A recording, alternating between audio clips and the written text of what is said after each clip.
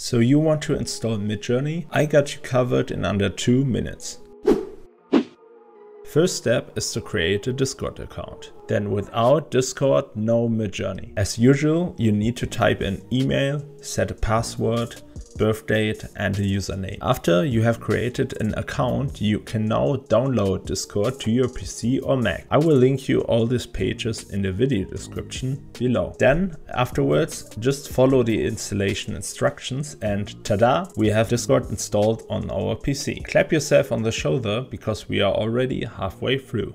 That was easy. Next step is to subscribe to one of Midjourney's subscriptions plans. To do that, you need to sign in with your Discord account on the Midjourney website.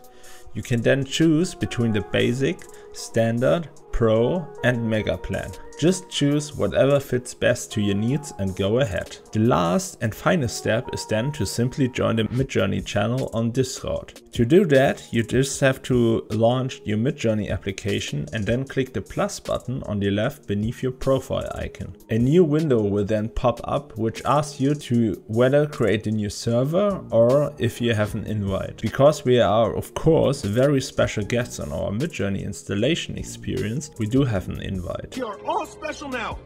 Afterwards, just simply put in the invite link from Midjourney. This is just a specific URL which connects your Discord account to your Midjourney account.